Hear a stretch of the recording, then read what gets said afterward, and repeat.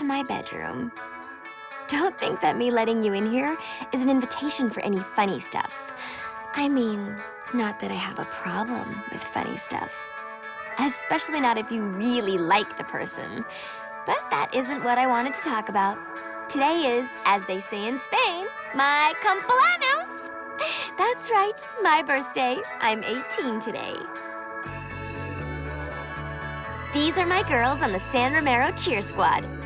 We've gone to the Nationals 3 years in a row. But we haven't won yet. Ugh.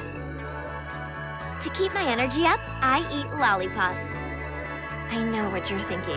I'm getting so fat, but they're so yum. This is my family. My older sister Cordelia won a gold medal in riflery last year, and she has a lot of secret meetings with guys I think are college scouts. My little sister Rosalind just got her license, which makes me kind of think the DMV are idiots. My girlfriends say my dad is a total dilf, but try as they might, they could never come between him and my mom. She is so cool.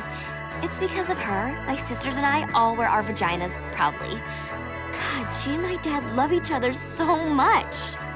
Speaking of true love, this is my boyfriend, Nick. It F's me up how much I really like him. My family's throwing me a birthday party after school. Nick is totally freaked out having to meet my family for the first time. But I'm even more freaked out for him to find out about my family. Because even though they're the most amazing ever, some of our traditions are a little unusual. Nick's already so sweet to never complain about my ginormous fat butt. If he finds out I'm the #1 world's biggest weirdo, he might not stick around. I'd be so sad. I think I'd seriously cry forever.